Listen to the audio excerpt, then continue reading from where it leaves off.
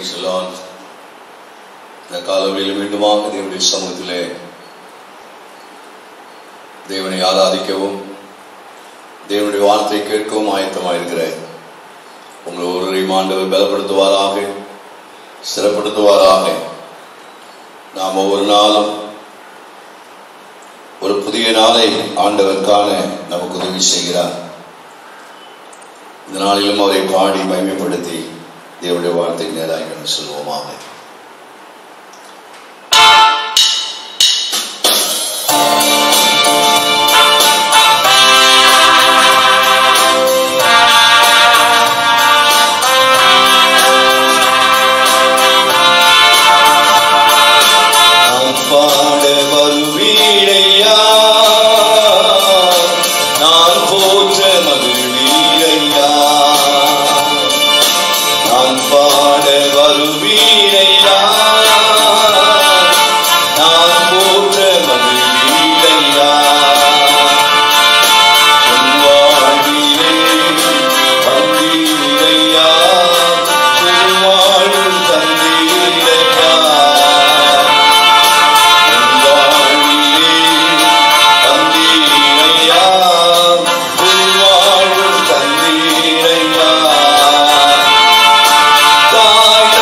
Bye.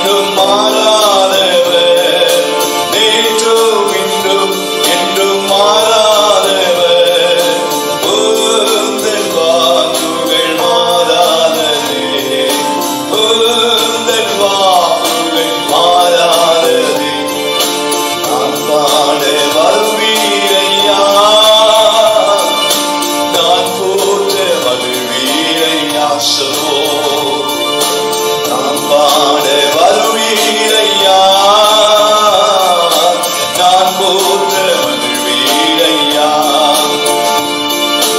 என் வாழ்விலே வந்தீரையா புது வாழ்வு தந்தீரையா என் வாழ்விலே வந்தீரையா புது வாழ்வு தந்தீரையா. மீண்டும் ஒருவரை கூட மலைகள் பர்வதங்கள் விலகினால் அவர் கிருபை என்னை விட்டு ஒருபோதும் விலகாது, அவர் கிருபை உங்களை விட்டு ஒருபோதும் விலகாது என்ற விசுவாசத்தோடு கூட பாடுங்க. அமைதியாக இருக்க வேண்டாம். நாம் ஒருமித்துதான் தேவனை ஆராதிக்க வேண்டும்.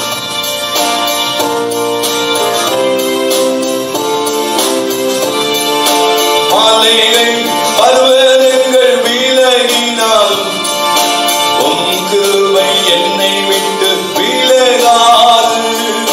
மலைகள் பர்வதங்கள் விலகினாலும் உம் கிருபை என்னை விட்டு விலகாது.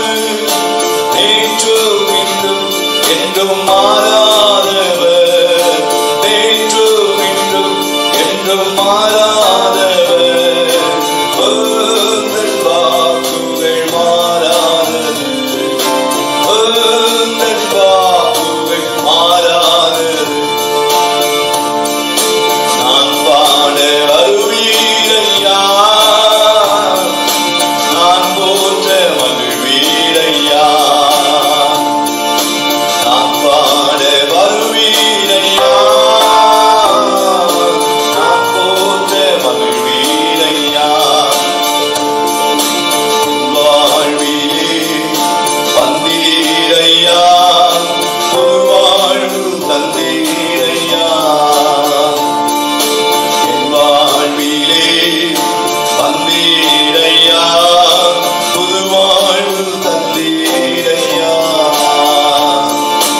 என் வாழ்விலே வந்தீரையா புது வாழ்வு தந்தீரையா.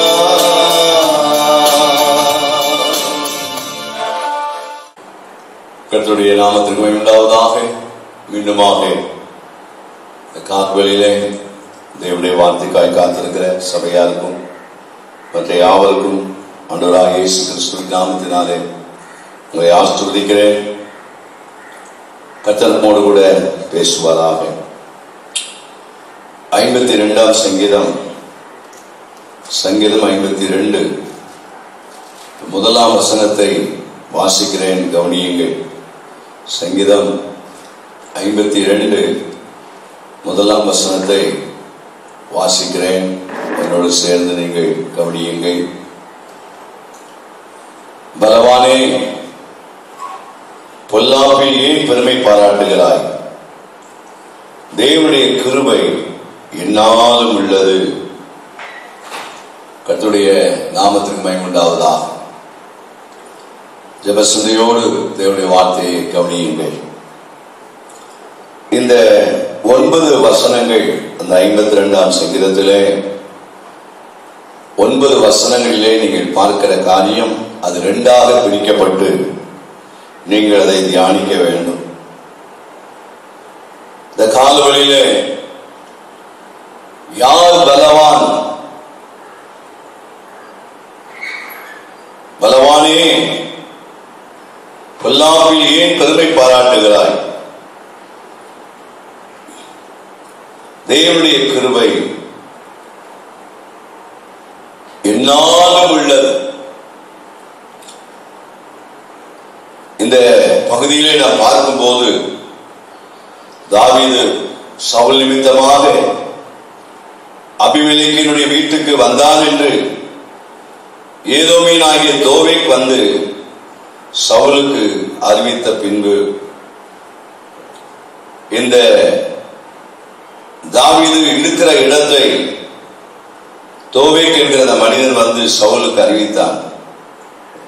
அறிவித்த உடனே தாவீதினாலே பாடப்பட்ட சங்கீதம் என்று பார்க்கிறோம். அப்படி பாடும்போதுதான் அவர் சொல்லுகிறார், பலவானே, தன்னை பலவான் என்று நினைக்கிற சவுலே, தன்னை பலவான் என்று நினைக்கிற தோவைக்கே, அது வேறு விதத்தில் சொல்ல வேண்டும் என்றால், கலகக்காரனே, நீ கலகக்காரனாய் இருக்கிறாய். சில வேளைகளிலே சிலருடைய பலம் எல்லாம் பொல்லாப்பிலே இருக்கிறது. அவர்கள் பொல்லாப்பு செய்ய அவர்கள் எப்பொழுதுமே தன்னுடைய பலத்தை காண்பிப்பார்கள். நல்லதை செய்வதற்கு அவருடைய பலன் இருக்காது. அதனால அவர் சொல்றார், பொல்லாப்பில் ஏன் பெருமை பாராட்டுகிறாய்? தீமையான காரியங்களை செய்வதே அவர்களுடைய பலன் என்று நினைத்துக் கொண்டிருக்கிறார்கள். தாவீது சொல்றார், பொல்லாப்பு செய்வது தேவனுடைய பலன் அல்ல. இந்த தோவேக்கும் சவுலும் தன்னை பலவான் என்று நினைத்தார்கள். ஆனால் உண்மையிலே பலவான் யார் தெரியுமா? தாவீது தான் பலவானாய் இருந்தார். சவுல் தனக்குள்ளே நினைத்தது என்னவென்றால், தான் ஒரு பலவானாய் இருக்கிறேன் என்று. கர்த்தருடைய பிள்ளைகளே, நாம் எல்லாரும் உலகத்தாருடைய பார்வையிலே, அவருடைய எண்ணத்தில், அவருடைய சிந்தனையிலே எப்படிப்பட்டவர்களாக இருப்போம் என்றால், பலவீனர்களைப் போல இருப்போம். அவருடைய பார்வையிலே நம்மை அவர்கள் இவர்களை விட நாம் பலவான்கள். ஏனென்றால் அங்கே சொல்லப்பட்டிருக்கிறது 2ஆம் வசனத்திலே, நீ கேடுகளை செய்ய எத்தனம் பண்ணுகிறாய். இந்த பலவான் யார்? எப்பொழுதும் கேடானவைகள் செய்கிற பலவான். அவனுடைய நாவு எப்படிப்பட்டது? ஒரு கத்தியை போல, சவரன் கத்தியை போல.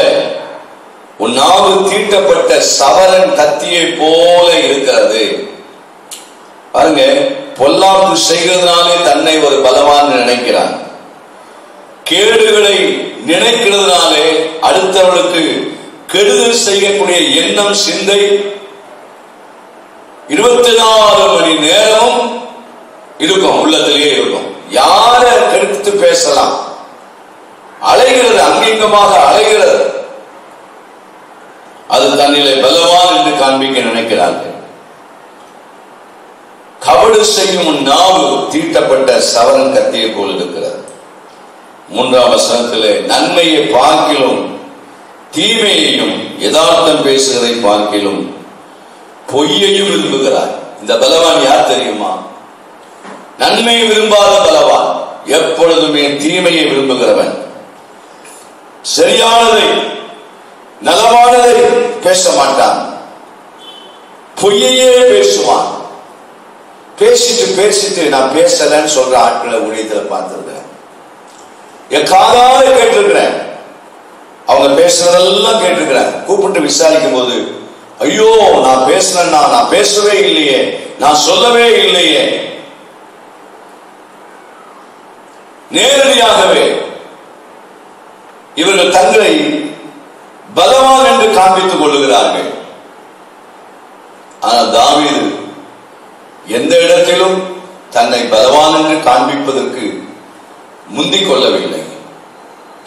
நான் முன்னுரையாய் சொல்லுகிறேன், கவனியுங்கள். நம்முடைய வாழ்க்கையிலே பலவான்களாய் இருக்கக்கூடிய நிலை எது தெரியுமா? தாவீது சொல்லுகிறார். அதே அதிகாரத்திலே அவர் சொல்லும்போது குறிப்பிடுகிற ஒன்றை சொல்ல விரும்புகிறேன். 8ஆம் வசனத்திலே, தேவனுடைய கிருபையை என்றென்றைக்கும் நம்பி இருக்கிறேன். அவருடைய வாழ்க்கையிலே நான் பலவானாய் இருப்பதற்கு உள்ள ரகசியம் என்னவென்றால், நான் தேவனுடைய கிருபையை நம்பி இருக்கிறேன். அதனால்தான் 1ஆம் வசனத்திலே அவர் சொன்னார், தேவனுடைய கிருபை என்னாலும் உள்ளது. கர்த்தருடைய பிள்ளையே, இந்த நாட்களிலே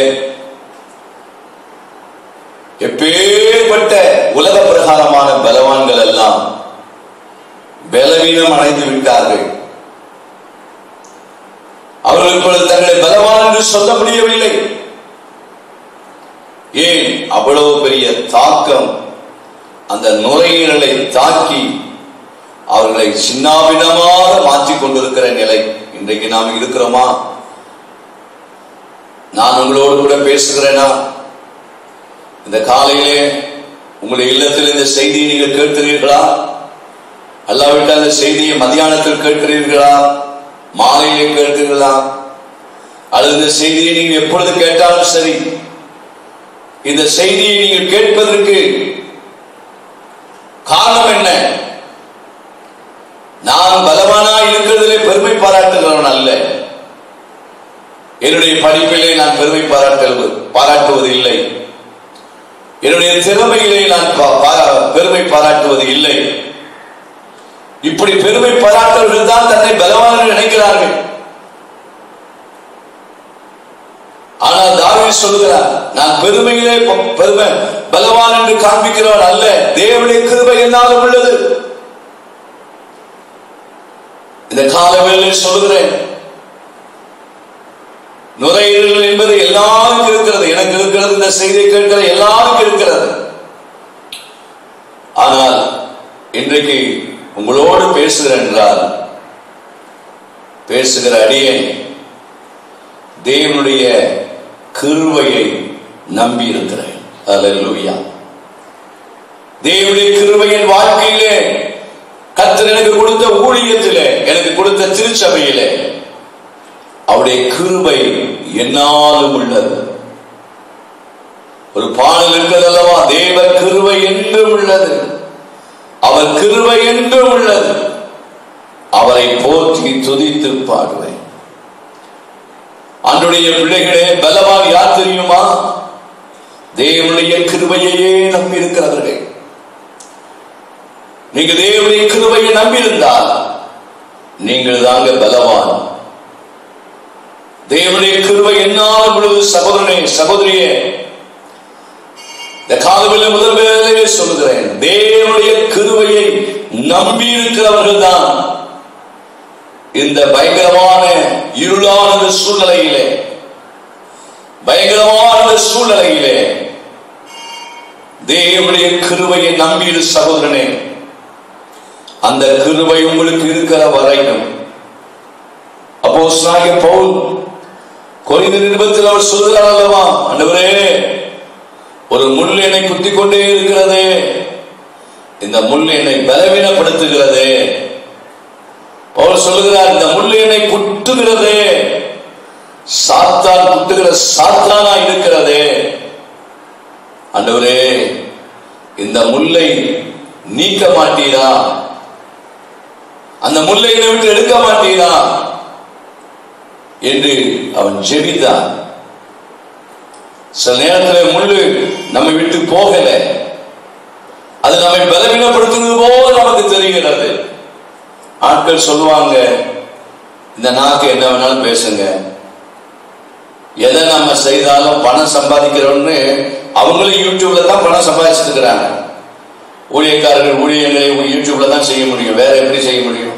இந்த நாட்களில் பாட்டு பாடினாலும் யூடியூப் தான், எல்லாம் யூடியூப் தான், வேற வழி இல்லை இல்லையா? இதுக்கு எதிரடியாக பேசுறது எங்க பேசிருக்கிறாங்க? அதுலதான், அதுல எத்தனை பேர் அவங்களுக்கு பாக்குறாங்க, வியூவர்ஸ் எத்தனை பேர் இருக்கிறாங்க, அதுல அவங்களுக்கு பணம் கிடைக்கும். கவனியுங்க, இன்றைக்கு அநேக நேரங்களில் எதை செய்தாலும் ஏதாவது ஒன்றிலே அவர்கள் விமர்சனம் பண்ணிக்கொண்டே இருக்கிறதை நான் பார்க்கிறேன். அதில் ஒன்றை சொல்லுகிறேன், நம்முடைய பலம் நம்முடைய திறமையில் அல்ல, நம்முடைய பலம் நம்முடைய பணத்தில் அல்ல, நம்முடைய சாமர்த்தியத்தில் அல்ல, நம்முடைய பலம் தேவனுடைய கிருபையில் இருக்கிறது. அப்பொழுது அப்போஸ்தலனாகிய பவுலிடத்திலே ஆண்டவர் சொன்னார், பவுலே, அந்த கிருபை உனக்கு நான் தரேன். அவர் சொல்லுகிறார், என் கிருபை 2 கொரிந்தியர் 12ஆம் அதிகாரம் 9ஆம் வசனத்தில், என் கிருபை உனக்கு போதும், பலவீனத்திலே என் பலம் பூரணமாய் விளங்கும். இந்த கிருபையை நம்பி இருக்கிற சமயத்தில் அந்த பலவீனங்கள் வருகிறது பார்த்தீங்களா? ஊழியத்தினுடைய காரியங்களிலே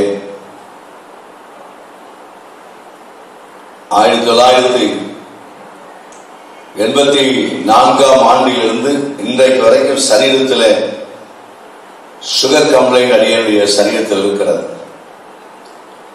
எத்தனை வருடங்கள் ஆனது பாருங்கள். இன்றைக்கு வரைக்கும் சரி.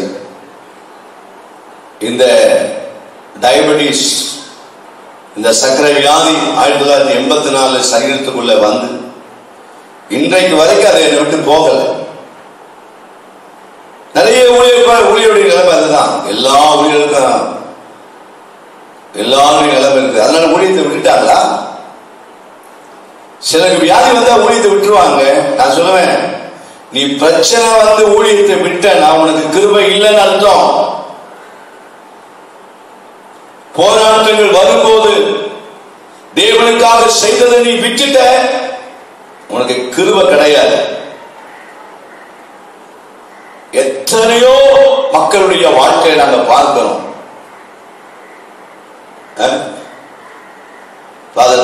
பாண்டது போலதான் இருக்கிறது. பயப்படாதே, என் கிருபை உனக்கு போதும். பலவீனத்திலே என் பலமோ பூரணமாய் விளங்கும். அது அப்படிப்பட்டவங்க தாங்க பலவான். சுருக்கமா சொன்னா, சவுல் தன்னை பலவான் என்று சொல்லுவது தன் கையில் இருக்கிற ஈட்டியை நம்பி சொல்லுகிறார்.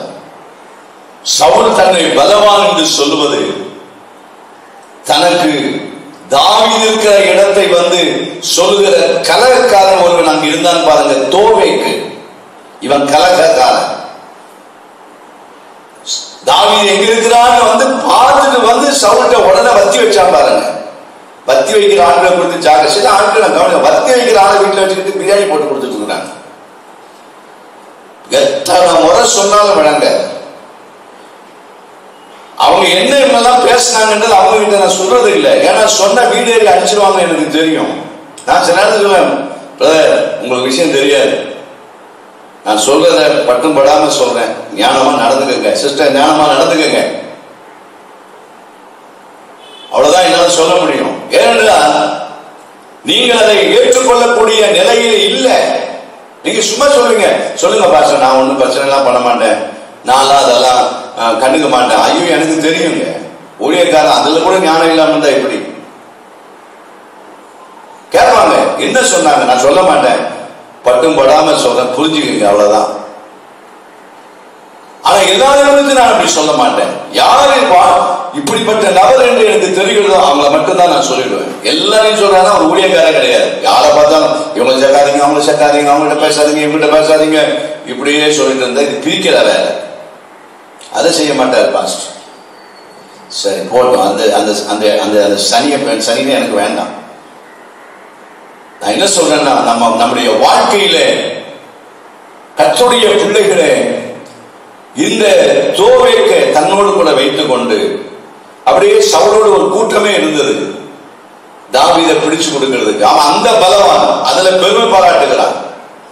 ஆனால் தாவீது கிருபை என்னும் என்னாலும் உள்ளது, தேவனுடைய கிருபையை நான் நம்பி இருக்கிறேன். நான் மீண்டும் மீண்டும் சொல்றேன், கிருபையை நம்பி இருங்க, நீங்க தான் பலவான். உங்க படிப்பு, உங்க பட்டம், உங்க சர்டிபிகேட் எல்லாம் அப்படி ஓரமா வச்சுக்கீங்க. அது வேண்டாம்னு சொல்ல மாட்டேன். அரசாங்கத்திலிருந்து சில நேரத்தில் வந்து கேட்பாங்க, நீங்க என்ன படிச்சிருக்கிறீங்க? இல்லைங்க நான் இயேசுவை நம்பி சர்டிபிகேட் கிழிச்சு போட்டேன்னா அவ்வளவுதான், பிரச்சனை ஆயிடும் உங்களுக்கு. நீங்க படிச்சிருக்கிற சர்டிபிகேட் வேணும். சில நேரத்தில் அரசாங்க அதிகாரிகள் நம்மகிட்ட கேட்பாங்க, நீங்க பைபிள் ஸ்கூல்ல படிச்சீங்களா? ஆமா. எங்க சர்டிபிகேட் எங்க? நீங்க பத்திரமா வச்சிருக்கணும். இல்லைங்க நான் இயேசுவை விசுவாசிக்கிறேன் அதனால நான் கிழிச்சு போட்டேன்னா அதுக்கு பிறகு ரொம்ப சில சிக்கல்கள்லாம் சந்திக்க வேண்டியது வந்துடும். அதனால அதெல்லாம் ஒரு பக்கம் இருக்கட்டும். முதலாவது ஒரு தேவ பிள்ளையினுடைய பலம் எங்க இருக்குதுன்னா அந்த கிருபையில தான் இருக்கு. நீங்க ஒரு ஆமென் என்று சொல்லுங்க. கிருபை தான், தேவனுடைய கிருபையை நம்பி இருங்க. சொல்றாரு இல்லையா அங்கே வசனத்துல 1 சாமுவேல் 22:9 சொல்றார், அப்பொழுது சவுலின் ஊழியக்காரனோடு நின்ற ஏதோமனாகிய தோபிக்கு பிரதித்திரமாக ஈசாயின் மகனை நோவில் இருக்கிற அகிதோப்பின் குமாரனாகிய அகிமேலிடத்திலே வர கண்டேன். பார்த்தவன சொல்லிடலாம். சில நேரத்துல ஏதாவது ஒன்ன பார்த்துட்டா உடனே சொல்லிடுவாங்க. ஐயோ, சில நேரங்களில் ஊழியங்கள்ல இருக்கிற அந்த டார்ச்சர் பண்ற ஆட்கள் சிலர் இருப்பாங்க. ஆனா நான் தாழ்மையோடு சொல்றேன், தேவனுடைய கிருபையை நம்பி இருக்கிறேன். தேவனுடைய கிருபையை நம்பி இருக்கிறேன். அப்போஸ்தலனாகிய பவுல் 2 கொரிந்தியர் 12ஆம் அதிகாரத்திலே அந்த வசனத்தை சொல்லிவிட்டு அடுத்த பகுதிக்கு போக விரும்புகிறேன்.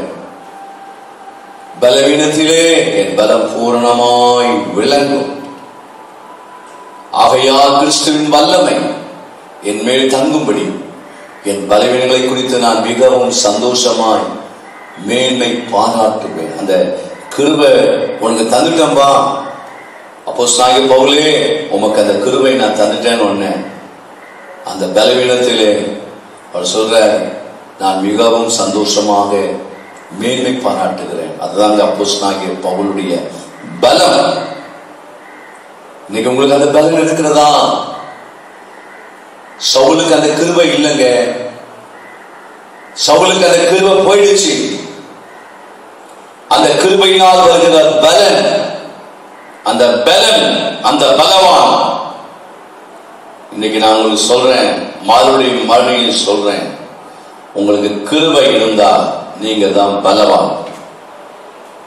உங்களுடைய சரீரத்தில் வருகிற எல்லா பலவீனத்திலையும் தேவனுடைய பலன் இயேசுவின் நாமத்தின் காலவழியை விளங்குவதாக, அற்புத சுகம் உண்டாவதாக. நாம் நிர்மூலமாகாமல் இருப்பது ஆண்டவருடைய சுத்த கிருபை. 2020ஆம் ஆண்டிலே வந்த கொரோனாவிலே நிர்மூலமாகாமல் இந்த 2021லும் இந்த மே மாதம் இந்த நாளிலும் நீங்கள் இருக்கிறீர்கள் என்றால் ஆண்டவருடைய கிருபையின் பலன் உங்களுக்கு இருக்கிறது. ஆகவேதான் நீங்கள் நிர்மூலமாகவில்லை. அவருடைய சுத்த கிருபை, தாவீதுடைய பலன் அதில் தான் அடங்கியிருந்தது. இரண்டாவது, ஒரு தேவ பிள்ளையினுடைய பலன் எது தெரியுமா?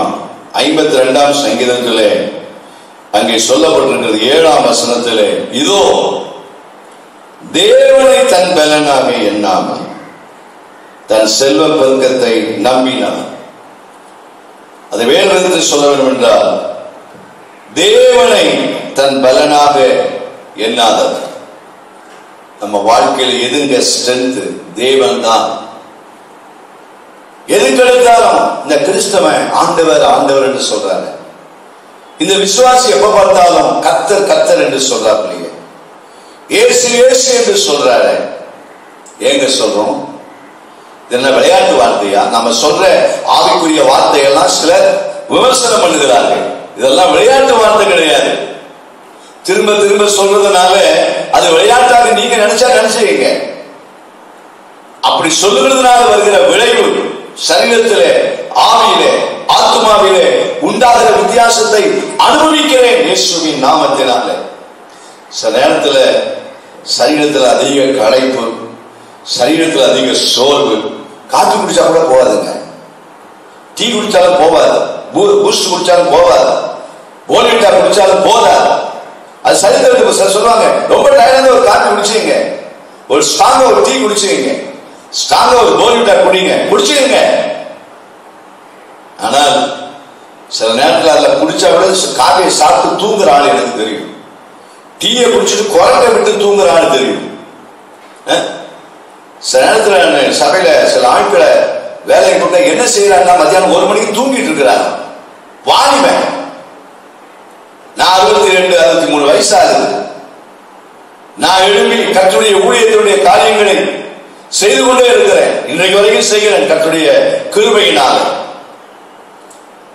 சில வாலிபர்களை கூப்பிட்டால் வருத்தப்படாதீங்க. என்ன செய்யறார்? தூங்குறார். தூங்கி தூங்கி தூங்கியே தன்னுடைய எதிர்காலத்தை நாசமாக்குறாங்க. அருமையான விசுவாசிகளே, பிள்ளைகளே, வீட்டில் இருக்கிறீங்களா? தூங்கி தூங்கி நேரத்தை வீணாக்கிடாதீங்க. பிரயோஜனமான காரியங்களை கொஞ்சம் நேரத்தை செலவு பண்ணுங்க. கொஞ்ச நேரம் பைபிள் வாசிங்க, பாட்டு பாடுங்க, ஜெபம் பண்ணுங்க. உங்க வீட்டுல இன்ஸ்ட்ருமெண்ட், கீபோர்டு, கிட்டார், ஏதாவது இன்ஸ்ட்ருமெண்ட் இருந்தா அதை கொஞ்சம் உட்கார்ந்து பிராக்டிஸ் பண்ணுங்க. தூங்குற நேரம் ராத்திரி மட்டும் வச்சுங்க, அல்லது பகல்ல கொஞ்ச நேரம் ரெஸ்ட் எடுங்க. ஆனால் என்ன பிரதர் பண்றீங்க? என்ன பண்றது? தூங்கி தூங்கி எழும்புறேன், தூங்கி தூங்கி அடாப்பாவி. எப்பா தயவுசு அந்த வேலை செய்யாத. எங்க காலம்லாம் போயிடுச்சு, வந்துட்டோம். 62 வயசு கர்த்தர் வந்துருக்கிறவங்கள குழந்துட்டாரு, பலத்தின் மிகுதியால வந்துட்டு இருக்கிறோம், அவ்வளவுதான். ஆனா உங்க வயசுக்கு நீங்க இன்னும் எத்தனையோ காரியங்களை கர்த்தருக்காக நீங்க செய்யணும், கர்த்தருக்காக ஓடணும். உங்க வீட்டுல இருக்கிற கீபோர்டை பிராக்டிஸ் பண்ணுங்க, உங்க வீட்டுல இருக்கிற கிட்டாரை பிராக்டிஸ் பண்ணுங்க, பிராக்டிஸ் பண்ணுங்க. யாராவது சும்மா சொல்லி கொடுப்பாங்கன்னா எதிர்பார்க்காதீங்க.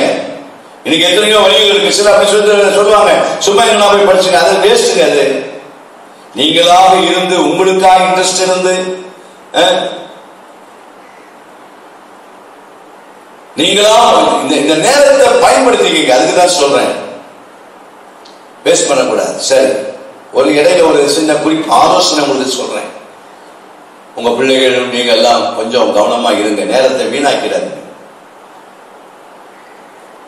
பலன் என்பது அதே பல நேரங்களில் இதை சாப்பிட்டா பலன், அது சாப்பிட்டா இல்லைங்க. முதல் பலனே ஒரு தேவ பிள்ளை, ஒரு ஊழியக்காரனுக்கு இருக்கிற ஒரு ரகசியம் என்ன தெரியுமா? பலமே எது தெரியுமா? தேவன் தான் என்னுடைய பலன். 18ஆம் சங்கீதத்தில் 1ஆம் வசனத்தில் அவர் சொல்லும் போது, 18ஆம் சங்கீதம் 1ஆம் வசனத்தில் ஆண்டவரை அவர் கூப்பிடும் போது எப்படி கூப்பிடுகிறார் தெரியுமா? என் பலனாகிய கர்த்தாவே. கர்த்தரை கூப்பிடும் போதே அவர் சொல்ற, என் பலனாகிய கர்த்தாவே. அப்போ நம்முடைய ஒவ்வொரு நாளும் ஆண்டவரை பார்த்து கேட்கணும், என்னுடைய பலன் நீர்தான் ஆண்டவரே. இந்த பொல்லாப்பிலே பெருமை பாராட்டுகிறவன், இந்த கபடு செய்யும் நாவை உடையவன், சவரன் கத்தியை போல பேசுகிறவன், நன்மையை பார்க்கிலும் தீமையை பேசுகிறவன், யதார்த்தமாய் பேசாதவன், அவன் வாழ்க்கையிலே தேவனை தன் பலனாக வைத்திருக்க மாட்டான். அவன் தன்னுடைய பணத்தை தான், தன்னுடைய செல்வத்தை தான் பலனாக வைத்திருப்பான். ஆனால் உண்மையிலே அவன் பலவானே அல்ல. இரண்டாவது பலவான் யார் என்றால், அவர்கள் தேவனை தன்னுடைய பலனாக வைத்திருக்கிறவர்கள். கர்த்தருடைய பிள்ளைகளே, 84ஆம் சங்கீதத்திலே தாவீது சொல்லுகிறார். சங்கீதம் 84 சொல்லப்பட்டிருக்கிறது. 5ஆம் வசனத்திலே உம்மிலே பலன் கொள்ளுகிற மனுஷன். 7ஆம் வசனத்திலே அவர்கள் பலத்தின் மேல் பலம் அடைந்து. ஏங்க ஜெபிக்க சொல்றோம்? சிலர் ஜெபிக்க வேணாம்னு சொல்லுவாங்க. அவங்க எல்லாம் தங்களுடைய திறமையில பேசிட்டு இருக்கிறாங்க. ரொம்ப நாள் இதெல்லாம் ஓட. ஜெபம் பண்ணாமல் செய்யப்படுகிற ஊழியங்கள், உபவாசம் பண்ணாமல் செய்யப்படுகிற ஊழியங்கள், கர்த்தருக்கு காத்திருக்காமல் செய்யப்படுகிற ஊழியங்கள், இதெல்லாம் ரொம்ப நாள் ஓடாது.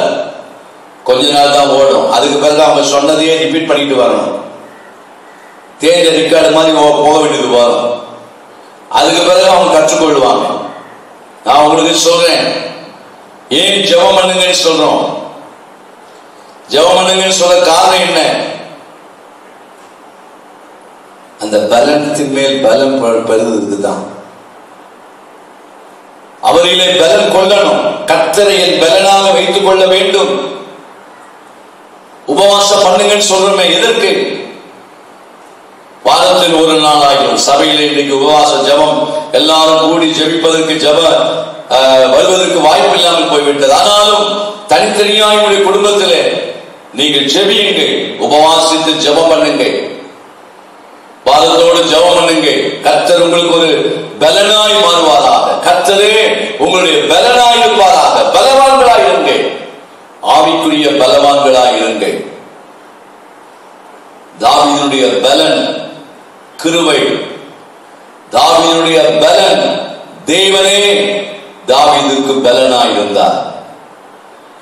இன்றைக்கு உங்களுக்கு சொல்லுகிறேன், எவ்வளவு பணம், எவ்வளவு வசதிகள், எவ்வளவு பெரிய நிலைகளில் நீங்க இருந்தாலும் சரிங்க, நீங்க அறிக்கையிட வேண்டியது, நீங்கள் சிந்திக்க வேண்டியது, ஆண்டவரே எனக்கு நீர் பலன், ஆண்டவரே எனக்கு நீர்தான் பலன், ஆண்டவரே. நாம் அதை உணரணுங்க. பல நேரத்தில் நாம் அதை உணராம போயிடுறோம். கர்த்தருடைய பிள்ளைகளை, இன்றைக்கு நீங்க இந்த கால நேரத்தில் என்னை பலப்படுத்தும் என்று கர்த்தத்தை கேளுங்க. நியாயங்களின் புஸ்தகத்திலே சிம்சோனை பார்த்து தெளிலான் கேட்கிற ஒரு கேள்வி இருக்கிறது. நியாயங்களின் புஸ்தகம், இந்த தெளிலான் சிம்சோனை தன்னுடைய மடியிலே படுக்க வைத்து வேற எதையும் கேட்கல. 5ஆம் வசனத்தில் நியாயாதிபதிகள் 16:5 இந்த பெண் சிம்சோனத்தை கேட்கும் போது பெலிஸ்தரின் அதிபதிகள் தெளிவாக சொல்லி கொடுக்கிறாங்க. அவர்கிட்ட நைஸா பேசி கேளு, அவன்கிட்ட சிம்சோன்ட்ட கேளு, அவனுடைய மகாபலம் எதினாலே உண்டாயிருக்கிறது. 6ஆம் வசனத்திலே அந்த பெலிஸ்தருடைய அதிபதிகள் சொல்லி கொடுத்தத இந்த தெளிலால் சிம்சோன் தன் மடியில் இருக்கும் போது கேட்கிறாப்ல, உன் மகாபலம் எதினாலே உண்டாயிருக்கிறது. ஆகவே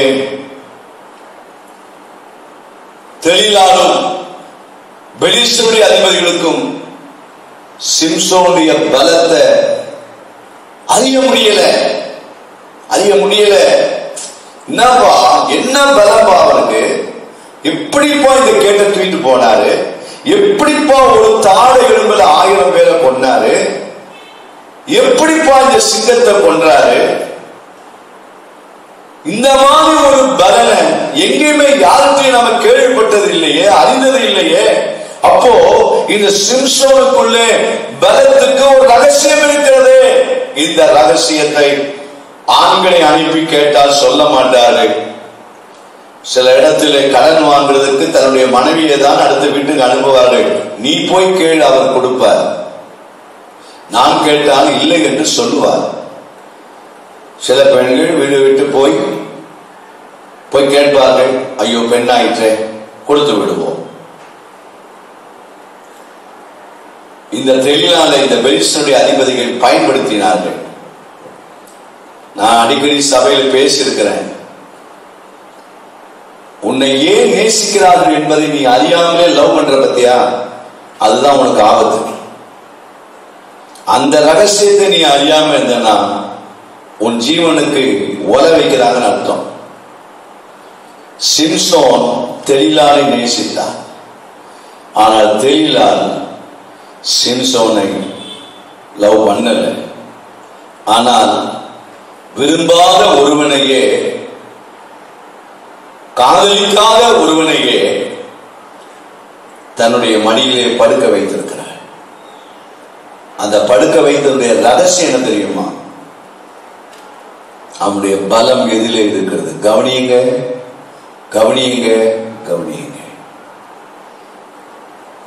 சிம்சோனுக்கு இந்த சூழ்ச்சி, இந்த தந்திரத்தை அறிய முடியாமல் போய்விட்டது. அவள் அலட்டி கொண்டே இருந்தாள். அங்கே சொல்லப்பட்டிருக்கிறது 9ஆம் வசனத்திலே, அவன் பலம் இன்னதினாலே உண்டாயிருக்கிறது என்று அறியப்படவில்லை. அவன் எதையோ சொல்லி பார்க்கிறான், ஆனா அதெல்லாம் அறுத்து போட்டு போறான். கையிலெல்லாம் அறுத்து போடுறான், புது கையில அறுக்கிறான், பழைய கையில அறுக்கிறான், புரியவே இல்லை. அப்பவாது யோசிக்க வேண்டாம் இந்த சிம்சோன், எப்பா நம்ம சொல்றதெல்லாம் இந்த பொம்பளை நம்மளை காட்டி கொடுக்குறா, நமக்கு ஏதோ நயவஞ்சகம் பண்றாருல. இதெல்லாம் நீங்க ஆழமா நீங்க யோசிச்சு பாருங்க. எனக்கு நேரம் இல்லை, சுருக்கமா சொல்றேன். அந்த முதல் கேள்விய உன்னுடைய பலம் எதிலே உண்டாயிருக்கிறது என்று சிம்சோனத்துல கேட்ட போது அவன் 7ஆம் வசனம் சொல்றார், உலராத பச்சையான 7 அகனிக நான் கைகளாலே என்னை கட்டினால் நான் பலட்சியமாகி மற்ற மனுஷரை போல ஆகிடுவேன். உடனே அவ 8ஆம் வசனத்துல பெலிஸ்தர் அதிபதிகளை கொண்டு வந்து அவன் சொன்னதை அப்படியே செய்தாங்க, அவனை கட்டுனாங்க. ஆனா வந்த போது அந்த கையில சலநூல் ஆனது நெருப்பு பட்ட உடனே விற்று போகிறது போல அந்த கையில எல்லாம் அறுத்து போட்டாங்க. அப்பவே அவனுக்கு புத்தி வர வேண்டாம்? சிலருக்கு எத்தனை முறை அடிபட்டாலும் புத்தி வராதுங்க. அதான் வேடிக்கை. எத்தனை முறை அடிபடட்டும், சரி இனிமேதான் திருந்திக்குவோம், இனிமேதான் நம்ம வாழ்க்கையை சரிப்படுத்தும். சரி ஒரு முறை தப்பு பண்ணிட்டோம், மாட்டிக்கிட்டோம், இனி நம்ம தப்பு செய்யக்கூடாது, இனிமேல் நம்ம கேர்ஃபுல்லா இருக்கணும். ஒரு தடவை போலீஸ் கிட்ட நம்ம மாட்டிக்கிட்டோம், இனிமேல் கேர்ஃபுல்லா இருக்கணும். ஒரு முறை ஜெயிலுக்கு போயிட்டோம், இன்னொரு தடவை போகக்கூடாது, இனிமேல் நம்மளை காப்பாற்றிக் கொள்ளணும், இனிமேல் ஞானமா இருக்கணும். ஒரு முறை கடன் வாங்கி அசிங்கப்பட்டுட்டோம், இனிமேல் நம்ம கடன் வாங்கக்கூடாது, இனிமேல் நம்ம ஞானமா இருக்கணும். இப்படிதாங்க பாருங்க, தவறுகள் மனிதனுடைய வாழ்க்கையில வராமல் போகிறது இல்லை, ஆனால் திருந்துவதற்குரிய வாய்ப்புகளை தேவன் எடுத்து தருகிறார். ஆனால் அநேகர் திருந்துவதற்கோ மனம் திரும்புவதற்கோ அவர்கள் தங்களை ஆயத்தப்படுத்துகிறது இல்லை. அந்த நிலைதான் சிம்சோனுக்கு ஏற்பட்ட நிலை. ஆண்டவர் அந்த பலத்தை தாயின் வயிற்றில் இருக்கும் போதே, இயேசுவின் நாமத்தினாலே, தாயின் வயிற்றிலே, மனோவனுடைய குடும்பத்திலே தாயின் வயிற்றில் இருக்கும் போதே இந்த தாய்க்கு ஆண்டவர் சொன்னார், அவன் பலசாலியா இருப்பான், அவன் நசரனா இருப்பான், அவன் தலையிலே சவரன் கத்தி படல் ஆகாது, அவன் முடிய எக்காலத்து மட்டும் வெட்டிடாத. பொதுவாகவே குழந்தைகள் பிறந்த உடனே சர்வசாதாரணமாக எல்லா இடத்திலும் அப்படிதான், குழந்தை பிறந்த உடனே 3 மாதம் முடி வெட்டுவார்கள், 6 மாதம் முடி வெட்டுவார்கள். ஏனென்றால் அப்பதான் முடி நிறைய வளரையா, முடி வெட்டாம இருக்கக்கூடாது.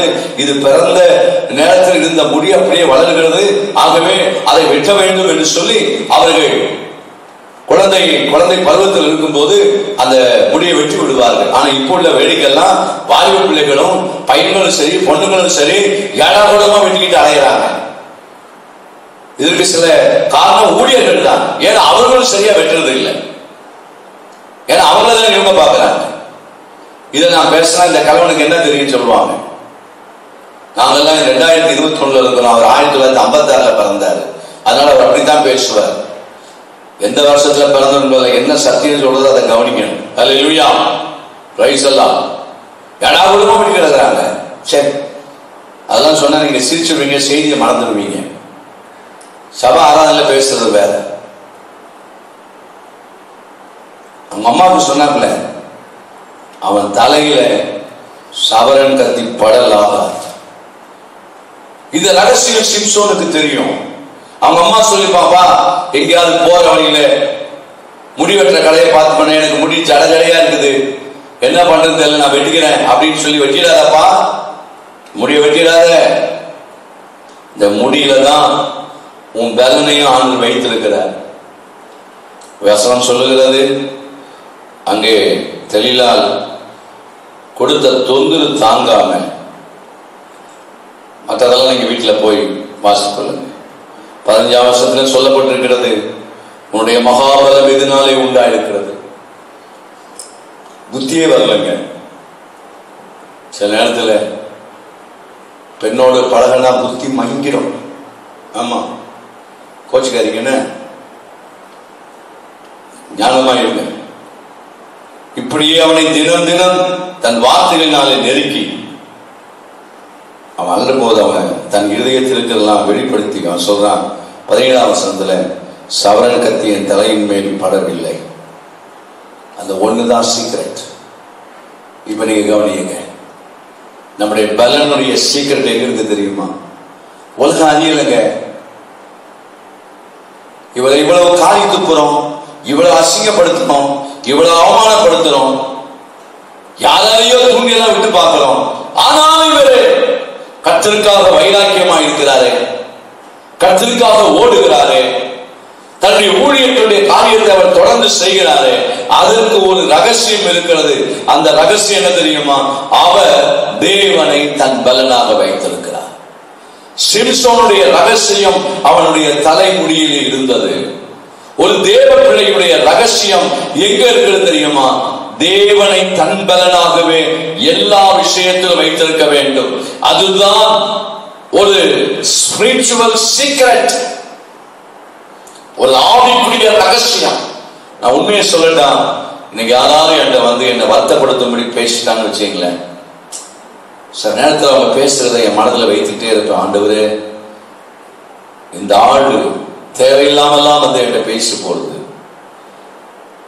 எல்லா ஊழியக்காரருக்கும் இந்த பிரச்சனை இருக்குங்க. எவனோ எவ்வளவு சொன்னதெல்லாம் கேட்டு நம்ம கிட்ட பேசிட்டு இருப்பாங்க.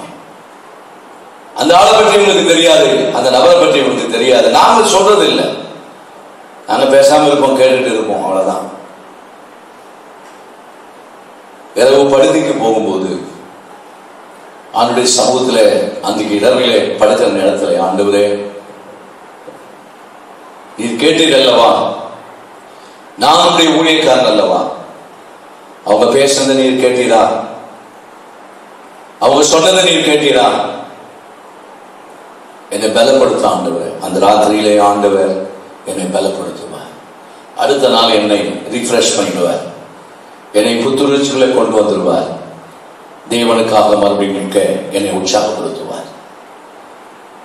அன்பு சகோதரே, சகோதரியே, நீங்கள் பலவீனமாய் மாறிடாதீங்க.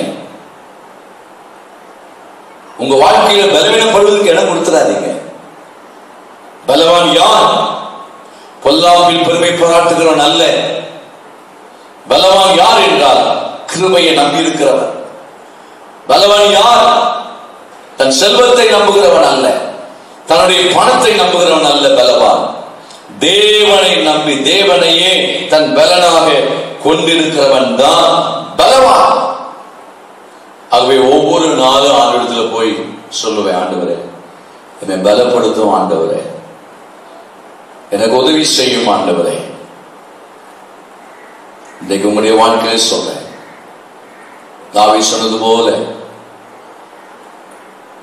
என் பலனாகிய கர்த்தாவே உம்மில் அன்பு கூறுவேன். கர்த்தர் உங்களுடைய பலனாக இருக்கிற வரைக்கும் நீங்கள் பலவான்களாக இருப்பீர்கள். இன்னொன்னு சொல்றேன், நம்மை கர்த்தர் எப்படி தெரியுமா பலவானா மாற்றுகிறார்? பிசாசை விட நம்மை அதிக பலவானா மாற்றுவார். தெரியுமா உங்களுக்கு? நீங்க பிசாசை விட பலவீனம் நினைக்க கூடாது. ஒரு நல்ல ஆவிக்குரிய பிள்ளைகளுக்கு நான் எல்லாருக்கும் சொல்றேன், விசுவாசிகள் எல்லாருமே பிசாசுகளை துரத்தக்கூடிய அதிகாரம் உடையவர்களாயிருக்கணும். விசுவாசிகள் எல்லாருமே செய்வினைகள், மந்திரங்கள், சூனியங்கள் இவைகள் எல்லாவற்றையும் உடைத்து கட்டி ஜெபிக்கக்கூடிய விசுவாசிகளாக இருக்கணும். சண்டை போடுறதுல பெரிய ஆளா இருக்கக்கூடாது. பரிகாசமா சிரிக்கிறது, சபையில சில நேரத்தில் பரிகாசமா முடிஞ்சு பரிகாசமா சிரிக்கிறது, அடுத்த ஆளை பார்த்து சிரிக்கிறது. நான் அப்பவே சொல்லிடுறது, என்ன அங்க திரும்புற, என்ன அங்க பாக்குற, அப்புறம் போற நேரத்தில் என்ன முறைச்சு பார்த்துட்டு போறது. நான் சொல்றேன், நம்முடைய ஆவிக்குரிய ஜீவியத்துல சாத்தானை மேற்கொள்ளக்கூடிய பலவானா நாம் இருக்கணும். இன்னைக்கு இந்த சாத்தானை மேற்கொள்ளக்கூடிய பலவான்கள் இந்த உலகத்தில் யாரும் இல்லை. ஊழியக்காரர்களும் விசுவாசிகள் மட்டும்தான் இருக்கணும், இயேசுவின் நாமத்தினால. லூக்கா சுவிசேஷம் 11ஆம் அதிகாரம் 21ஆம் வசனம், 22ஆம் வசனம், 23ஆம் வசனத்தை வாசிக்கிறேன், கவனியுங்கள். லூக்கா சுவிசேஷம் 11ஆம் அதிகாரம் 21ஆம் வசனத்திலே, ஆயுதம் தரித்த பலவான் அரண்மனையை காக்கிற அவனுடைய பொருள் பத்திரப்பட்டாங்க. பாருங்க, இவன் யாரு? எந்த பலவான்? ஆயுதம் தரித்த பலவான். எதை பாதுகாக்க? அங்க இருக்கிற பொருட்கள் எல்லாம் பாதுகாக்க. நீங்க பாருங்களேன், ஏடிஎம் சென்டர்ல பெரிய பெரிய அதிகாரியுடைய வீடுகளுக்கு உண்பதாக இருக்கிற வாட்ச்மேன், காவல்காரர்கள் சும்மா போய் உட்காந்துக்க மாட்டாங்க ஸ்டூல்ல. அவங்க கையில ஒன்று துப்பாக்கி இருக்கும், அவங்க கையில ஒரு தடி வச்சிருப்பாங்க. தன்னை பாதுகாத்துக் கொள்ள, அங்க இருக்கிற பொருட்களை பாதுகாத்துக் கொள்ள அந்த வீட்டை பாதுகாக்க அவர்கள் ஆயுதம் தரித்த பலவான். இந்த ஆயுதம் இல்லாவிட்டால் அவன் பலவான் அல்ல. ஆகவே அவன் ஆயுதம் தரித்தவன். கோலியாத்தினுடைய பலம் எதிர இருந்தது. அவன் தரித்திருந்த ஆயுதம் 1 சாமுவேல் 17 இருக்கிறது, அதை வாசிக்க நேரமில்லை. அவன் தன்னுடைய பலத்தை எதை காண்பித்தான்? தன் கையில் இருக்கிற ஈட்டியிலே, தன் கையில் இருக்கிற கேடகத்திலே, தான் அணிந்திருந்த அந்த முழுவதுமாய் மறைத்து வைத்திருந்த அந்த இரும்பு கேடகத்தினாலே தன்னை யாரும் ஒன்று செய்ய முடியாது என்கிற அந்த ஆயுதம் தரித்த கோலியாத். அதை நம்பிதான் என்னிடத்தில் வாருங்கள் என்று சவால் விட்டான். 22ஆம் வசனத்திலே பார்க்கிறோம், அவனிலும் அதிக பலவான் வந்து. அப்படியானால் யார் அவன்? இந்த ஆயுதம் தரித்த பலவானை விட இன்னொரு பலவான் வருவான். இந்த ஆயுதம் தரித்த பலவானை வீழ்த்துவதற்கு. தேவனுடைய பிள்ளையே, நம்மை அதிக பலவானாய் மாற்றணும். Praise the Lord. அதிக பலவான் யார் தெரியுமா? மற்றவர்கள் சாதாரண பலவான்கள். நம்மை கர்த்தர் அதிக, அவனிலும். அதே பழமொழி ஒன்று சொல்லுவாங்க, யானைக்கு ஒரு காலம் வந்தா பூனைக்கு ஒரு காலம் வரும்பா. நம்முடைய வாழ்க்கையில சில நேரங்கள்ல சில ஆட்கள் சொல்லுவாங்க, நான் யார் தெரியுமா, என் புகழ் என்ன தெரியுமா, என் மதிப்பு என்ன தெரியுமா, என்ன ஊர்ல வந்து கேட்டுப்ப. ஊர்ல என்ன கேட்கறது? இப்ப நடக்கிற விதத்திலே தெரியுது, நீ ஊர்ல போய் கேட்கறத விட ரொம்ப நல்லதா நடக்கிற. ஒரு இடத்துல நிலையா இருக்க முடியல, ஒரு இடத்துலலாம் சண்டை. தன்னுடைய பலத்தை காண்பிக்கிறது. வேதம் சொல்லுகிறது, அவனிலும் அந்த ஆயுதம் தரித்திருந்த அந்த பலவான் இருக்கிறான் பாருங்க, அந்த பலவானிலும் அதிக பலவான் வந்து அவனை மேற்கொள்வான் ஆகி அவன் நம்பியிருந்த சகல ஆயுத வர்க்கத்தையும் பறித்து கொண்டு அவன் கையில இருந்த கொள்ளை பொருளையும் பங்கிடுவாய். இன்றைக்கு கர்த்தருடைய நாமத்தினால், இயேசுவின் நாமத்தில் சொல்லுகிறேன், உலகத்தில் இருக்கிற எல்லா பலவான்களை காற்றில் நீங்கள் பலவான்களாக இருக்க கர்த்தர் உதவி செய்வாரா. அதிக பலவானாய் இருங்கள். சத்துருவை கட்டக்கூடிய பலவானாய் மாறுங்கள். சாத்தான் உங்களை கட்டிவிடக் கூடாது. உலகத்துடைய காரியங்கள் என்னை கட்டிவிடக் கூடாது. நீ அவர்கிட்ட பணத்தை காமியா, அடிமையாயிடுவார். உன்னை கட்டுறான் பணத்துல. ஒரு சமயம் ஒரு நபர் 10,000 ரூபாய் கொண்டு வந்து என் கையில கொடுத்த, ஐயா எனக்கு எப்படியாயும் அந்த சர்ச் மெம்பர்னு சொல்லி எனக்கு ஒரு சர்டிஃபிகேட் கொடுங்க ஐயா. நான் சொன்னேன், ஒரு நாள் கூட உன்னை சபையில் நான் பார்க்கலையா, நீ ஒரு நாள் வந்து சபையில் ஞானஸ்தானமா எடுத்துக்கிறியா, அதெல்லாம் அப்புறம் எடுத்துக்கிறியா, ஞானஸ்தானம் அப்புறம் எடுத்துக்கிறியா, அப்புறம் இப்போ எனக்கு கேட்கிறாங்க ஐயா, எனக்கு சர்டிஃபிகேட் கொடுங்கய்யா. நான் சொன்னேன், அதுக்கு வேற ஆளை பாரு, அதுக்கு வேற ஆளை பாருயா. யாரையா உன்னை இங்க அனுப்புறது? உன் 10,000 ரூபாய்க்கு நான் மயங்கிடுவேனா? அப்படி எல்லாம் மயங்கிருந்தேன்னா என்னை சுற்றிலும் பல்லாயிரக்கணக்கான மக்கள் இருப்பாங்கய்யா. மரியாதை எடுத்து விட்டு வெளியே போனேன். உன் பணத்துக்கு நான் மயங்கிறவன் கிடையாது. முதலாவது நீ ரட்சிக்கப்படணும், மனம் திரும்பணும், ஆண்டுடைய பிள்ளையா மாறணும். கர்த்தருடைய பிள்ளைகளே, சில இடத்துல பணத்தினால நம்ம கட்ட வராங்க, நாம் அதை விட பலவான்களா என்று சொல்லணும். என்ன நீ பணத்தினால கட்ட முடியாது. சில அதிகாரத்தோட வருவாங்க, உன் அதிகாரம் எண்ணத்தில் செல்லுபடி ஆகாது. உன்னுடைய மிரட்டல் உருட்டல் செல்லுபடி ஆகாது. ஏன் தெரியுமா? அதிக பலவானாய் கர்த்தர் நம்மை வைக்க விரும்புகிறார். ஆயுதம் தரித்த அந்த பலவானை விட அவன் பார்வையிலே ஆயுதம் தரிக்காத என்னை, ஆயுதம் தரிக்காத உங்களை ஆண்டவர் பலவானாய் மாற்ற விரும்புகிறார். 23ஆம் வசனத்திலே, என்னோடு இராதவன் எனக்கு விரோதியாய் இருக்கிறான். அப்படியானால் நன்றாய் கவனித்துக் கொள்ளுங்கள். 3வது பலவான் யார் தெரியுமா? அவரோடு கூட இருக்கிறவன். அதிகால வேளையிலே கிருபையை நம்பியிருக்கிறவன் பலவான். தேவனை தன் பலனாக வைத்திருக்கிறவன் பலவான். மூன்றாவது, ஆண்டவரோடு இருக்கிறவன் தான் பலவான். அதான் சொல்ற, என்னோடு இராதவன் எனக்கு விரோதியாக இருக்கிறான், என்னோடு சேர்க்காதவன் சிதறடிக்கிறான். ஆண்டவரோடு நான் எவ்வளவு இருக்கிறேனோ அதுதான் பலம். ஹல்லேலூயா. அதான் அடிக்கடி ஜெபம் பண்ணிட்டே இருக்கிறது. நடக்கும்போது ஸ்தோத்திரம் பண்ணுங்க, இயேசுவின் ரத்தம் மற்றவங்க சொல்றாங்க. கண்டுங்க, சபை பாஸ்டர் உங்களை எப்படி நடத்துறாரு அதுக்கு கீழ்ப்படிஞ்சிருங்க. வேற யாரும் உங்களை நடத்துறதுக்கு இடம் கொடுத்துறாதீங்க. ஏன்னு சிலர் சொல்லுவாங்க, பாஸ்டர் யூடியூப்ல அவர் இப்படி பேசினார், இந்த பாருங்க அவர் பேசுறாரு, அதெல்லாம் ஒரு பக்கம் இருக்கட்டும். உங்களை நடத்துறது நான், நீங்க நான் சொல்லுகிறத சத்தியத்தின்படி நடந்து கொள்ளுங்க. அதுதான் உங்களுக்கு ஆரோக்கியம். 10 டாக்டர் கொரோனாவுக்கு கொடுக்குற மாத்திரை விழுங்கினா நீ செத்து போயிடுவ தெரியுமா? கொரோனாவுக்கு ஒரு டாக்டர் போயாச்சுன்னா அந்த டாக்டர் என்ன மாத்திரை எழுதினாரு,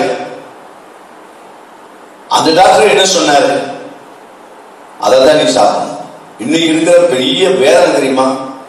10 டாக்டர் சொன்ன மாத்திரையும் 10 நாள் விழுங்கி பட்டுன்னு போயிடுவாங்க.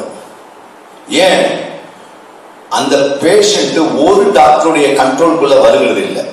நான் என்ன சொல்ல, நல்ல டாக்டர் பாரு, போலி டாக்டர் போய் பார்த்துறாரு. சிலருடைய வாழ்க்கையில நீங்க பேப்பர்லாம் பாக்குறீங்க இல்லையா, நிறைய போலி டாக்டருங்க. படிக்கும் இல்லை, எங்கேயோ ஒரு ஆஸ்பத்திரியில கம்பவுண்டரா இருப்பாங்க. உடனே அதெல்லாம் இப்படிதானா, சரி சரி, ஜுரத்துக்கு இந்த மாத்திரை, சளிக்கு இந்த மாத்திரை, அதுக்கு இந்த மாத்திரை, அதெல்லாம் பேப்பர் எழுதி வச்சுட்டு கொஞ்ச நாள் ஒரு 5 வருஷம் எழுதிட்டு அரசாங்கத்துக்கு விரோதமா, சட்டத்துக்கு விரோதமா வீட்டு வாசல்ல போர்ட மாற்றிடுவாங்க, நானும் டாக்டர் தான். இப்படி போலி டாக்டர் எல்லாம் இருப்பாங்க.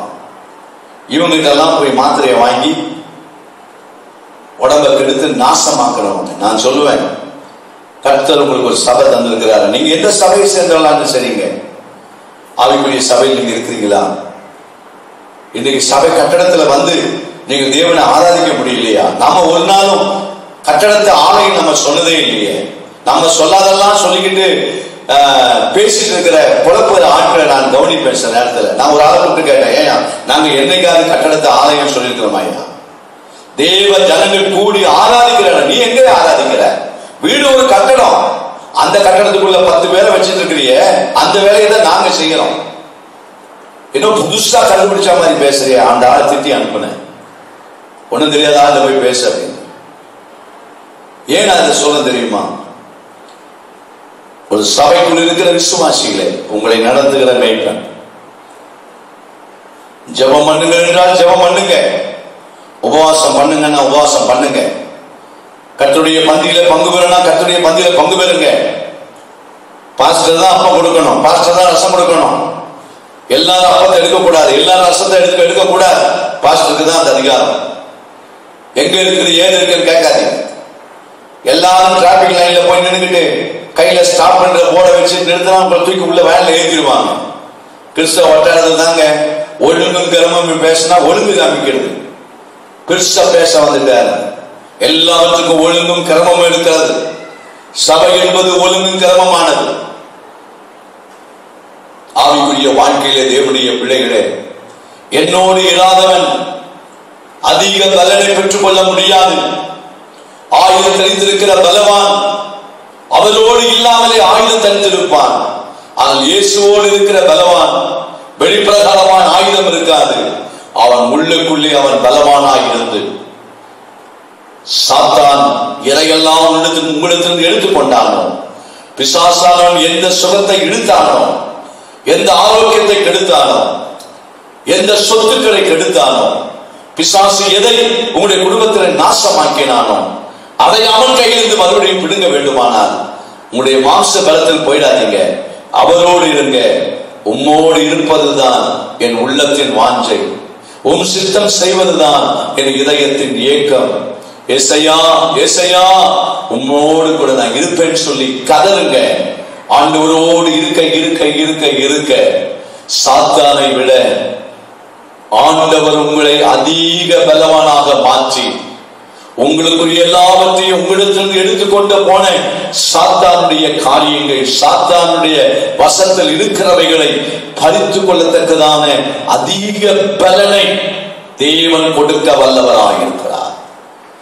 நீங்கள் பலவான்களாயிருங்கள். கர்த்தருக்கு மகிமை உண்டாவதா. முடிக்க விரும்புகிறேன். தேவ கிருபை உங்களை பலவான்களாய் மாற்றட்டும். தேவனே உங்களுடைய பலவனாய் இருக்கட்டும். தேவனோடு இருந்து அவரோடு கூட தங்கியிருந்து உலகத்தில் 1000 தரித்திருக்கிற பலவானை விட அதிக பலவானாய் மாறிவிடுங்கள். அப்படி மாறும்போது 52ஆம் சங்கீதத்தில் சில காரியத்தை நான் சொல்லி உங்களுக்கு ஆட்சேபிக்க விரும்புகிறேன். 52ஆம் சங்கீதத்திலே நான் வாசிக்கும் போது அவர் சொல்றார் 8ஆம் வசனத்திலே, நானோ தேவனுடைய ஆலயத்தில் பச்சையான ஒலிவ மரத்தை போல இருக்கிறேன். தேவ கிருபை நம்பி இருக்கிறீர்களா? தேவனை உங்களை பலனாக வைத்திருக்கிறீர்களா? அவரோடு கூட நீங்கள் இருக்கிறீர்களா? அதிக பலன் பெற்றிருக்கிறீர்களா? நீங்கள் யார் தெரியுமா? ஒரு செழிப்புள்ள, அந்த பச்சையானன்னு சொன்னா செழிப்பு. நீங்கள் ஒரு ஆசீர்வாதமான ஆத்மாவா இருப்பீங்க. உங்க வீட்டுக்கு நீங்க ஆசீர்வாதமா இருப்பீங்க. உங்க மனைவிக்கு நீங்க ஆசீர்வாதமா இருப்பீங்க. உங்க பிள்ளைகளுக்கு நீங்க ஆசீர்வாதமா இருப்பீங்க. கர்த்தர் உங்களுக்கு தந்திருக்கிற சபைக்கு பாஸ்டர் சொல்லணும், இந்த ஆத்துமா பச்சையான ஒலிவ மரம். ஏன் தெரியுமா? இந்த ஆத்துமா கர்த்தரை நம்பி இருக்கிற ஆத்துமா. இந்த ஆத்துமா தேவனை பலனாக கொண்டிருக்கிற ஆத்துமா. இந்த ஆத்துமா எப்பொழுதும் ஆண்டவரோடவே இருக்கிற ஆத்துமா. இந்த ஆத்துமா என் சபைக்கு கிடைத்த ஒரு பெரிய ஆசீர்வாதம். நானோ தேவனுடைய ஆலயத்தில் பச்சையான பச்சையான பச்சையான செழிப்பான நிலையிலே ஒலிவ மரம் போல இருந்தார். சொல்ற அவருடைய வாழ்க்கையிலே 9ஆம் வசனத்தில் சொல்லுகிறார், நீரே செய்தி வாழ்க்கையில எது நடந்தாலும் ஆண்டவரே உம்முடைய அனுமதி இல்லாமல், உம்முடைய சித்தம் இல்லாமல் என் வாழ்க்கையில ஒன்றும் வரல என்கிற ஒரு நம்பிக்கை இருதயத்தில் உண்டாகி கொண்டே இருக்கும். உங்களுக்குள்ள அந்த நம்பிக்கை ஆவியானவர் தந்துட்டே இருப்பார். உங்களுக்கு போய் இப்படி நடந்துச்சாமே பாஸ்டர், உங்க பிள்ளைக்கு இப்படி நடந்துச்சாமே பாஸ்டர், உங்க குடும்பத்தில் இப்படி நடந்துச்சாமே. சிலருக்கு நமக்கு ஊழியக்காரருடைய குடும்பத்தில் ஏதாவது திரும்ப வந்துட்டா அதுதான் அவங்களுக்கு சந்தோஷமே. அவங்களுக்கு அன்னைக்குதான் நல்ல தூக்கம் வரும். விசுவாசிகளுக்கு ஏதாவது ஒரு பிரச்சனை வந்துட்டா, இந்த விசுவாசியை பிடிக்காத விசுவாசிக்கு அன்னைக்குதான் நல்ல அயர்ந்த நித்திரை. கர்த்தர் இன்னைக்குதான் நல்ல தூக்கம் தந்தார். ஏன், என்ன சிஸ்டர், நான் நினைச்சபடியே அந்த குடும்பத்துக்கு அப்படி நடந்து போச்சு. அட பாவி, நீங்க எல்லாம் விசுவாசியா? மனம் திரும்பணும். நமக்கு வந்த கஷ்டம் சத்துருக்கு கூட வரக்கூடாதுன்னு நினைக்கிறவங்க தாங்க விசுவாசி. எனக்கு வந்த கஷ்டம் என் விசுவாசிகள் கூட வரக்கூடாதுன்னு நினைக்கிறவங்க தான் நல்ல ஊழியக்காரர். அப்படி நீங்க அந்த சிந்தையை உருவாக்கிக்கங்க. அந்த எண்ணம் வரணும். அவங்கதான் பரலோகம் போக முடியும். கர்த்தருக்கு மகிமை உண்டாவதா. நீரே இதை செய்தி எல்லாரும் சொல்ல முடியுமா? என்ன காட்டி கொடுக்க இந்த தோவைக்கு போய் சவுண்ட் சொன்னாரே, இது யார் செய்தது? தோவைக்கு ஆண்டவரை நீரே அனுமதிச்சுட்டீங்க. ஆண்டவரே, சிமையு அவனை அசிங்கப்படுத்தின போது அவனை விட்டுவிடு. கர்த்தர் அவனுக்கு இடம் கொடுத்திருக்கிறார். அந்த ஸ்பிரிட் அந்த தாவீதுக்குள்ள இருந்தது. அதுதான் ஜெயம் எடுத்தார். சில பிரச்சனை வரும்போது நம்ம போராட வேண்டிய அவசியம் இல்லை. சரி, அந்த அம்மா வந்து நம்மகிட்ட பேசுறதுக்கு கர்த்தர் அனுமதிச்சுட்ட, வாய்க்கு வந்தபடி அது பேசுது. அவனுடைய பிள்ளைகளே, அந்த இடம்லாம் எங்க தெரியுமா வரும்? நான் சொன்ன இந்த இவ்வளவு நேரம் பேச பாருங்க, தேவ கிருபை, தேவன் பலன், அவரோட இருப்பது. இது சரியா உங்க வாழ்க்கையில தான் வரும். நீங்க உங்களை யாரும் அசைக்க முடியாது, அசையாத ஒரு நம்பிக்கை. 3வது அந்த 9ஆம் வசனத்தில் சொல்ற, உம்மை என்றென்றைக்கும் துதித்து உமது நாமத்திற்கு காத்திருப்பேன். ஒரு மகிழ்ச்சி. இந்த காலவழியில கொஞ்ச நேரம் எடுத்துட்டேன், ஆனா வேண்டிய மன்னாவை உங்களுக்கு நான் தந்திருக்கிறேன். இன்றைக்கு நீங்க படுக்கைக்கு போகும்போது கொஞ்சம் சிந்தியுங்க. நான் எந்த பலவான்? சவலை போன்ற பலவானா? தோவைக்கை போன்ற பலவானா? அல்லது தாவீதை போன்ற பலவானா? கிருபை நம்புங்கள், தேவனை பலனாக வையுங்கள், அவரோடையே தங்கிருங்க. உங்கள் வாழ்க்கையில் நீங்கள் மகிழ்ச்சியாக இருப்பீர்கள், நீங்கள் செழிப்பாக இருப்பீர்கள். நீங்கள் ஒரு நாள் உங்களுடைய நம்பிக்கை விட்டு கீழே இறங்க மாட்டீர்கள். அசையாத நம்பிக்கை நங்குரமாக இருக்கு. ஆண்டவர் உங்களுக்கு உதவி செய்வாரா? கண்ணை மூடுவோம், ஜெபம் பண்ணுவோம். எங்களை அதிகமாக நேசிக்கிற எங்கள் அன்பை தகப்பன், இந்த காலவெளியிலும் எங்களை இன்னும் பலவானாய் மாற்றும், எங்களை இன்னும் அதிகமாய் பலப்படுத்தும். இந்த செய்தியை கேட்கிற எந்த நேரமாக இருந்தாலும் பரிசுத்த ஆவியானவரே, பலத்தின் மேல் பலம் அடைந்து அவர்கள் சீயோனிலே தேவ சந்நிதியிலே வந்து காணப்பட, இந்த அநித்தியமான இந்த உலகத்தில் எதிலும் சோர்ந்து போய்விடாதபடி, அவர்கள் எதிலும் பயந்து விடாதபடி, கலங்கி விடாதபடி இருக்க உம்முடைய ஊழியக்காரனாய் எல்லா விசுவாச மக்களுக்காக ஜெபிக்கிறேன். எந்த சபைக்கு பொருளாக இருந்தாலும் உம்முடைய சத்தியத்தில் வளரட்டும், மெய்ப்பனுக்கு கீழ்ப்படைந்து இருக்கட்டும். ஆண்டவரே, இது என்ன யாருடைய சத்தம் என்பதை புரிந்து கொள்ளுகிற சிந்தையுடையவர்களாக இருக்க கர்த்தருடைய ஆவியானவர் உதவி செய்யும். ஆண்டவரே, இந்த வேலையில் உடைய சமூகத்தில் நாங்கள் வழக்கமாய் ஜெபிக்கிறது போல ஆண்டவரே, நல்ல வைத்தியர்களுக்காக நாங்கள் ஜெபம் பண்ணுகிறோம், நர்ஸுகளுக்காக ஜெபம் பண்ணுகிறோம், ஆஸ்பத்திரியிலே பணி செய்கிற எல்லா பணி ஆட்களுக்காக நாங்கள் ஜெபிக்கிறோம். எங்கள் தேசத்தை பாதுகாக்கிற காவல்துறை அதிகாரிகள், ஆண்டவரே அமைச்சர்கள், ஆண்டவரே இன்னும் இந்த கொரோனாவின் நிமித்தமாய் ஜனங்கள் பாதிக்கப்படக்கூடாது என்பதிலே இரவும் பகலுமாய் முயற்சித்து தன்னுடைய வீட்டை விட்டு குடும்பத்தை மறந்து வந்து நின்று அயராது உழைக்கிற இப்படிப்பட்ட நபர்களுக்காக விசேஷமாய் நாங்கள் ஜெபிக்கிறோம். எங்க ஜீவனை பாதுகாத்துக் கொள்ள நாங்கள் எவ்வளவு ஜாக்கிரதையா இருக்கிறோம், அதே போலதான் எங்களை பாதுகாப்பதற்காக அரசாங்கத்தினால் ஏற்படுத்தப்பட்ட எல்லா நபர்களுக்காக எங்களால் முடிந்தது அவர்களுக்காக அதிகமாக நாங்கள் ஜெபிப்போம். ஆண்டவரே, அவர்களுக்கு நல்ல சுகத்தை தாரும், அவருடைய குடும்பம், அவருடைய மனைவி, அவருடைய பிள்ளைகளை கைவிட்டு விடாதையும் அவர்களுக்கு நல்ல சுகபலனை ஆண்டவர் தருவீராக, ஆசீர்வதிப்பீராக. எங்களிடத்தில் ஜெபிக்க கேட்டுக்கொண்ட பலவீனமான இருக்கிற ஆத்துமாக்களுக்காக விசேஷமாக நாங்கள் ஜெபிக்கிறோம். ஊழியரிடத்திலே இந்த நாட்களிலே ஜெபிக்கும்படி அநேகர் கேட்டுக்கொண்டிருக்கிறார்கள். அப்படிப்பட்ட மக்களுக்காக விசேஷமாய் பாரத்தோடு ஜெபிக்கிறோம். கர்த்தர் அவர்களுக்கு வேண்டிய நல்ல சுகத்தையும் பலத்தையும் ஆரோக்கியத்தையும் இன்றைக்கு கர்த்தர் கொடுப்பீராக. இயேசுவின் நாமத்தில் பிதாவே, ஆமென், ஆமென். என் ஆத்துமாவே கர்த்தரை ஸ்தோத்திரி, என் முழுவதுமே பரிசுத்த நாமத்தை, என் ஆத்துமாவே கர்த்தரை ஸ்தோத்திரி, கர்த்தர் செய்த சகல உபகாரங்களையும் மறவாதே. ஆமென். God bless you.